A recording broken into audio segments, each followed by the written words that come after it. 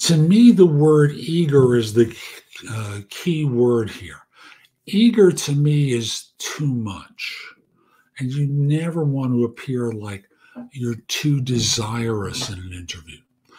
Why do I say that? There's so much about interviewing that's like dating.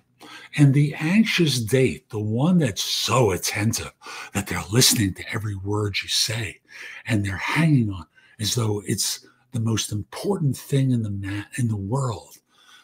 Those people don't get second dates. So you don't want to come across as like a stalker, someone who's too eager. You want to appear interested, desirous, but not eager, certainly not too eager. So is it bad? Yes, because it comes across to most people as appearing desperate. And no one should try to come across as being desperate, either in dating or in job interviewing and such.